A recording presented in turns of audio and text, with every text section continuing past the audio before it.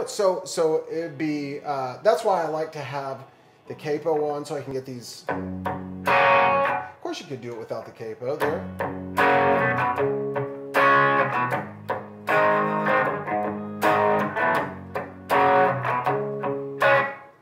And also, I'm being really careful so I don't have a lot of strings ringing out. I can play it really sloppy and have like.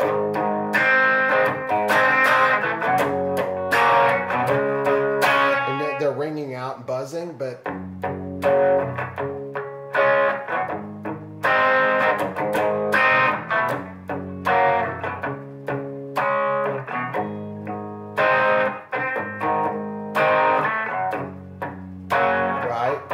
Just trying to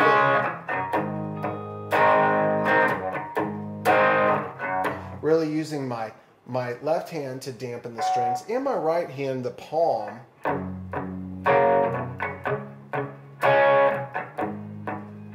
just to keep it from ringing out, which I tend to do a lot, like, and just screw up things, and like it gets buzzy and stuff, and I'm like, uh-oh, that it didn't sound very good. So that other part,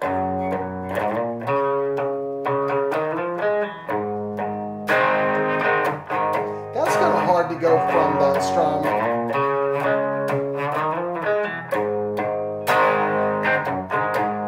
that fast.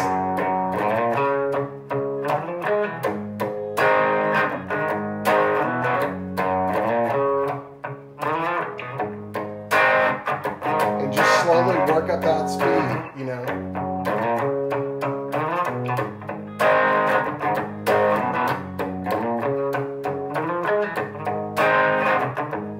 You know, and keep it real choppy and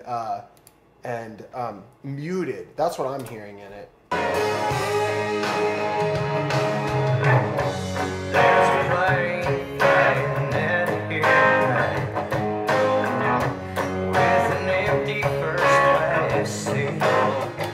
You know, see, like the pick, I've got very little pick coming out there. I always have my thumb behind it, and I'm always scraping the bottom of my nail, or that nail right there on top of it. Like, I have a lot of control so that I can mute the strings a little bit if I need.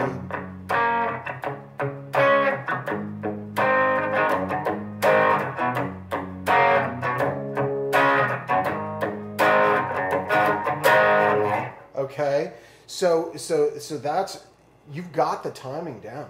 You did really well on the timing and figuring out like every little part. So now just work on the strumming, so that it's one of those things that's like, it's like, how can you tell like a guitar player really has been playing a long time if they're just playing some rhythm part, you know, or a bass player, and you can just tell. You can tell, like, because they have dynamic in their playing, this finesse that you can hear in that, and it's just like, it could be a simple part, but when you listen to like somebody who's a Nashville player, you're like, yeah, they know what they're doing, man. That sounds simple, but it's not. My goal was always to be able to be as good as I could be at the real simple stuff, because I'm not really good at the complex stuff. So I'm like, well, okay, so make sure that sounds really nice and on time.